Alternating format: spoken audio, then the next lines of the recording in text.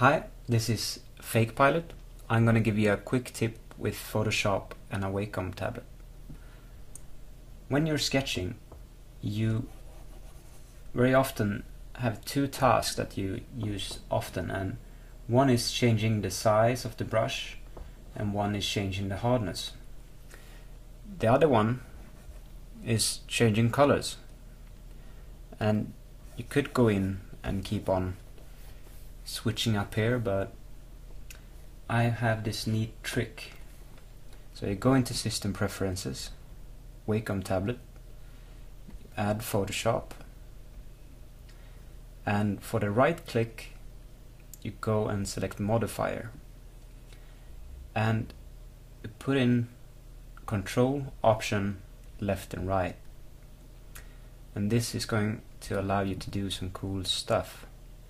And for the middle click you put in Modifier and Control, Option, Command, left click.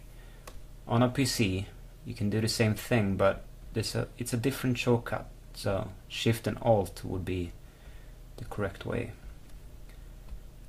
Okay, and what this allows you to do is with the right click you can, while holding it, go in and change the size for all this, and dragging up and down you change the softness.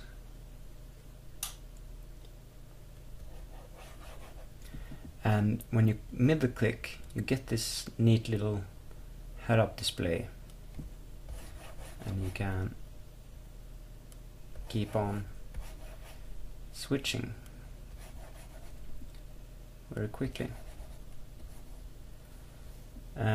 Why I selected the right and the left is because then you can both keep on switching this stuff, and just with a simple click you get this dialog up. You wouldn't have gotten that without it. So that's very cool, and then you have this very super fast workflow going. So